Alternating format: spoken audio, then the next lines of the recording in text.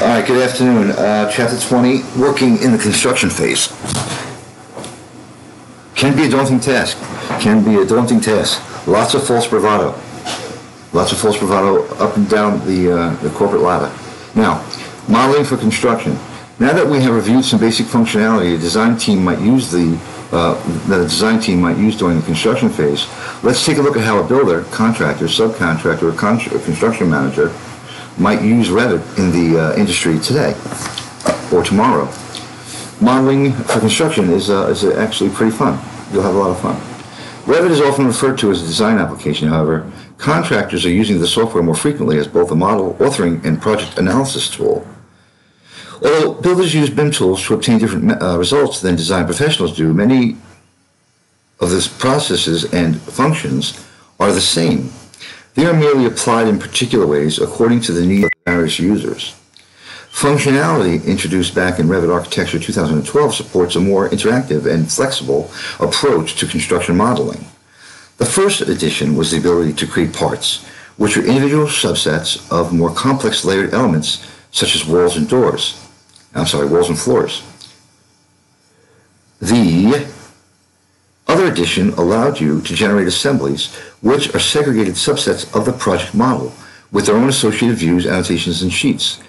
These tools are used to take large elements and break them down into small components as they'd be used on the job site. As an example, in an architectural model, a cast-in-place concrete floor would be a single element for the entire floor plate.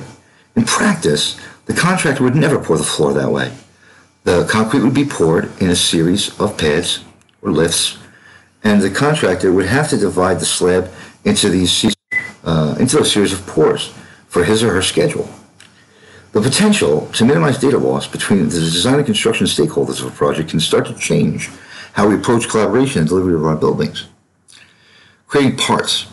Parts are designed to aid the user in subdividing larger model elements into smaller components for construction planning. Each part maintains a persistent relationship with the elements each part maintains a persistent relationship with the elements from which it was derived. And it can be subdivided into smaller parts if necessary. Parts can be generated from walls, floors, ceilings, and roofs as long as they're of a consistent thickness. They also have their own properties such as volume, area, and height. As such, they can be scheduled independently of their original elements. While it is likely that designers will use parts to customize architectural elements, we are going to discuss only the workflow intended for the builder. To get started with the basic workflow for creating and dividing parts, follow these steps. Open the C20 partstart.rvt or its metric equivalent, which you download from the book's webpage. Activate the default view if it isn't already open. Notice that each of the wall, floor, ceiling, and roof elements in the sample model is composed of one object. A section box has been activated in this view that is exposing the layers within each element. If you look at the properties palette of the view, you'll see underneath the extents category, you'll see the section box is checked. It wasn't when you open it. Now, if it isn't already open, you'll see the default view. Now, that section box has been activated in this view that is exposing the layers within each element. And as you can see, these are the beginning parts of this model. Select the floor at level 2. On the Create panel in the Contextual tab derivative, click Create Parts button. So, on the Create panel in the Contextual tab of the ribbon, within the context of selecting the second floor, and notice the gypsum wallboard compound ceiling, just to let you know. Select within the context of selecting the floor on the Create panel, which opens up, which isn't there. And you can get confused, because I've been confused on this. When you create a new family, and you're working within the family interface, the architecture, the first tab to your left is Create. But when you are in the RVT project file, Create is within it's a contextual tab that only is available when you select a particular entity or element, just so that you don't get tripped up the way I did when I was early on, when I was a younger man. All right, so now, let's select that, and sure, within the context of it, you'll see that on the Create panel we have some tools here. And again, Create Group, create assembly, create parts, and create similar. So let's just hover over this tooltip for a second and take a peek. Creates parts from the layers or subcomponents of a selected element. Parts are automatically updated to reflect any changes to the element from which they are derived. Modifying a part has no effect on the original element. Parts can be divided into small parts using the divided parts tool, B-listers. Just kidding. Everyone has a part to play.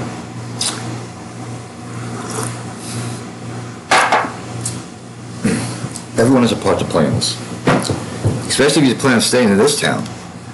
You know, if you're living in this peninsula, on this peninsula, it's only 3 miles. You can't shit in this town without someone knowing what color it is.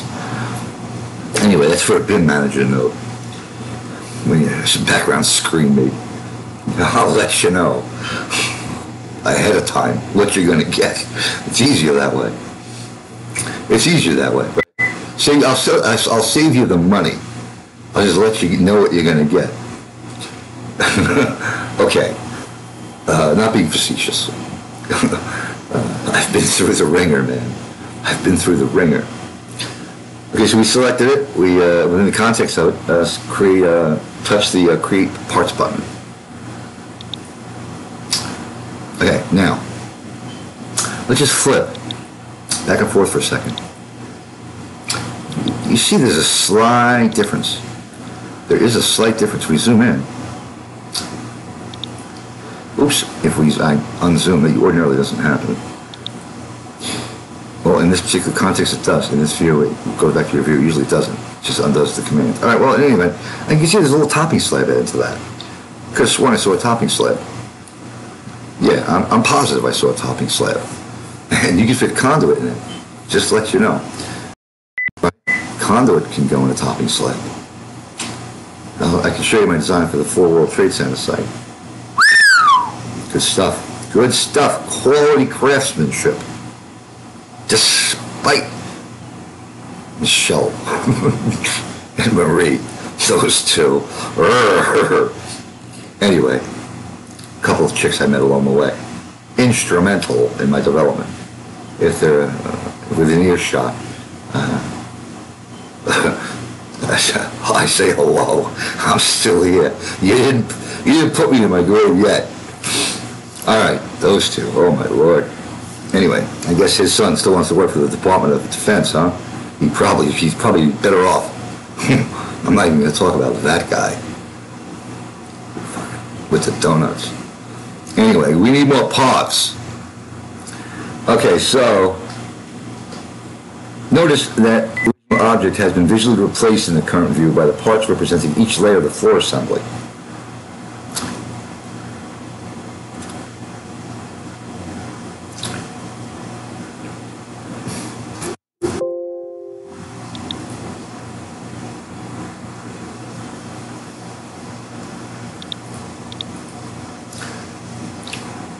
Now, that doesn't appear on the surface as being very granular, but trust me, it gets much more detailed. Okay, so, yeah, it is still in the project model, but and it has not been deleted, because it says to notice that the original object has been visually replaced in the current view by the parts representing each layer of the floor assembly. It is still in the project model. It has not been deleted. There is a new view property in the properties palette named Parts Visibility, whose default view is Show Parts. A new view property in the properties palette named Parts Visibility, whose default view is default value is Shown Parts. Right? If you look here in the property palette of the view, there is a new video button that says Show Parts. Parts Visibility. Under Graphics, Show Parts. Show Both. Show Original. Show Parts. In the project browser, right-click the default 3D view and choose Duplicate View, and then rename the copy of the view original model. So if we were to go to right mouse click here, Duplicate View, and we'll get into this later, duplicate with detailing, but Duplicate View, and change it to Original Model. Change the name to Original Model. Rename. Original Model. Like me. I want to get back to highly functioning, productive mic, not the mic that the disingenuous choice. Persecuted. I'm persecuted. Anyway, I asked for this line of reasoning.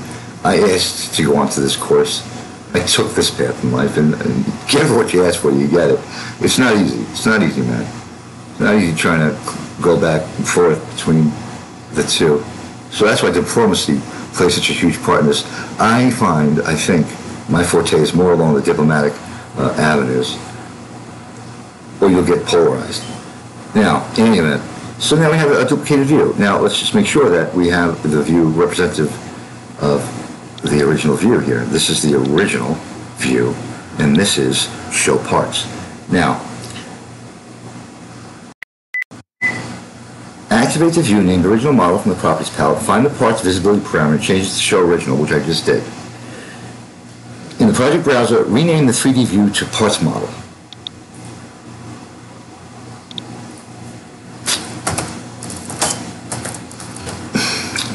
Modeling. Anyone have a data model? Anyway, this is dated Saturday, 7/11/2020. Or aspiring models. Has anyone ever dated an aspiring model? Well, this can be post-dated as well. All right, so activate the parts model view and repeat the process of creating parts for the wall, the ceilings, and the roof in the sample model. Simply select each of these elements and choose the parts tool from the context menu.